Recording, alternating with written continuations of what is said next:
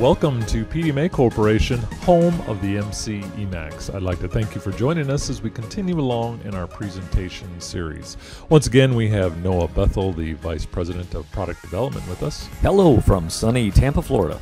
And I am Todd Gunderson, the Vice President of Sales and Marketing. And Noah, great case study here. We don't always get these nice DC field inductance and an aluminum mill coil motor. Not often. In fact, they say DC is a going out technology, but there's a lot of people argue with that, and this is a great case study. Yeah, the ones that remain are highly critical. Very critical. So we haven't been able to replace those yet, and they're very critical, especially to this operation.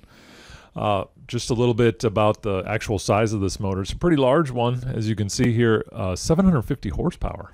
Yes, that's not a small motor. Anytime you're dealing with steel and aluminum and DC, these are motors that take very large trucks to move around. Not only is it 750 horsepower, but they also run it at 130% of 750 horsepower. So they're really getting their full money worth. That is a hard-working motor. That's a hard-working motor.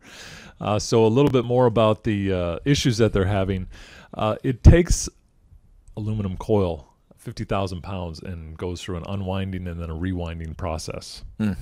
And like we had said, it's 750, but it was really manufactured for 600 horsepower. So what happened there? How can you go ahead and rename plate a motor? So to do that successfully, you have to recognize that the higher horsepower demand is going to increase higher temperatures. We always say the biggest killer of motors is heat, and this is one example. So with the increase in heat driven by the higher torque demands, they have to redesign it to get rid of that heat. Right. So, and then, like we mentioned earlier, they're 30% above that. So really, they're running a 600 horsepower motor at 900 horsepower almost. It's risky. It's very risky. But they did install a totally enclosed water air cooler. Should that help? Makes a lot of sense. They're not just moving more air. Like a lot of people will just put an extra fan, flip the fan around, put more airflow. They're actually, actually applying cooling water to further increase the temperature removal. Problem is that last bullet kind of speaks for what's going on here. When motors are only lasting 3 years, yeah, that's not by design for sure. Especially these style of motors, which are very expensive. Noah, we've talked about this at many times as to some of the value, the 3 steps, the quality assurance. But number 2 on that is trending. And can you explain the value of trending? Well, we always say trend is your friend, and the idea behind that is to see something coming before it's too bad, right before it becomes severe. And this is a beautiful example of test over test. They were introduced to a caution level, followed by severe, able to make and take action before it's catastrophic. Yeah, and then they were testing it pretty much every couple weeks to catch this because they knew they were having issues with this motor. And so when it gets down to about half of the turns, that's a big deal. That is a huge drop in inductance and obviously going to affect the operation of the motor.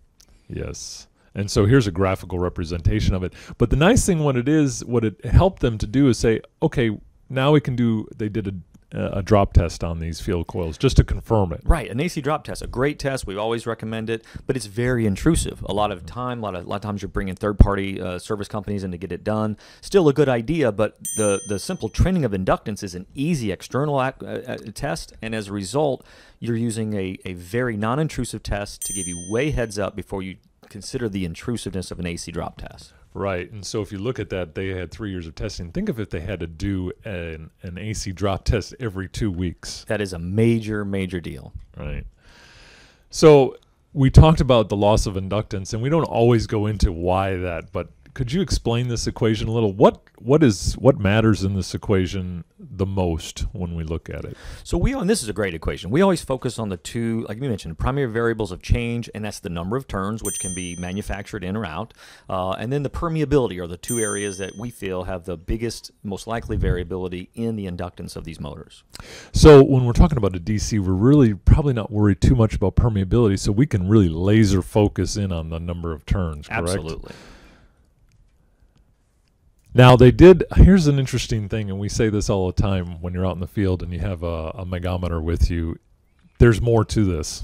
Oh my gosh, I go back to the good old days on the submarine. It wasn't yellow, but it was a submarine, and this is the tool that we had, a magometer basically, and it was a great tool, and we still want to get that insulation test in, but it often is a later indicator of a problem, and this looks great, right? I mean, so the ground wall, this fault that they were experiencing had not gone to ground yet, and as a result, they weren't going to see it.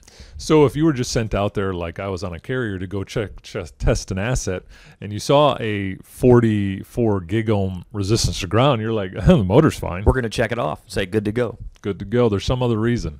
It's got to be mechanical. Got to right? be mechanical. That's what we would always say. Always say that first.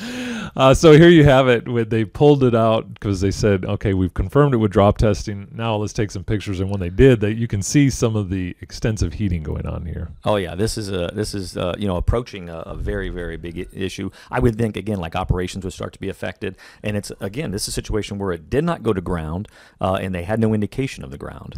And if you look at the left-hand coil here, this is where their RTD was, and it wasn't going off, so it was on the side of the coil. Yeah, this is like an after-factory type of application. There's other ways of getting that done. This is probably going to be a lagging indicator as well. So you can see a little closer view of this, the excess heating that was occurring in here, probably loss of turns deeper in the coil. You don't necessarily see it on these end turns here. So as a result of what they found, they decided to implement a couple of engineering changes and cost savings. The motor itself, if it had failed, it's about $20,000 in profits per hour. Now, if that's down for 10 hours, it takes a long time to move one of these big profits. motors out of there, too. Now, the original installation was Class F, or 155 degrees Celsius maximum. They enhanced that to a 260 plus Celsius it can handle. That's extreme high. Yeah. So that's one area of enhancement for this motor. They also changed the gauge size. Now, how will that affect your readings moving forward? So the larger wire gauge handles more current, right? Larger circular mills, basically. But it also, and just like the equation we pointed out, it will affect the number of turns to deliver the same inductance or the magnetic qualities, and so expect a change in inductance. Right. And then they took the RTD, excuse me, or the resistance to determine temperature, and they placed it deeper in the coil. Absolutely. You can look at this and say it's a successful effort where they're using the MC Max technology for future design reliability.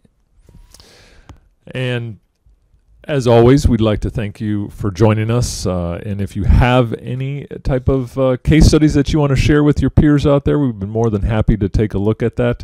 Or tip of the week, we're always looking for that. We can post that on our website. If you want to visit us, we're at www.pdma.com, or give us a call. We'd be happy to hear from you. And until we get another case study to share with you, we want you guys to stay safe. And it's Memorial Day weekend. It is. Big plans. Big plans. I understand you have a big cookout party. Burgers or anything good? All the above. Ribs, burgers, ribs, the whole bit. Yeah. Oh, my goodness. I wish I lived on your block. Maybe a little cornhole tournament. Oh, cornhole. Oh, I'll give you the trophies that are in my office right now. Anyways, thank you guys so much, and we hope you have a great day.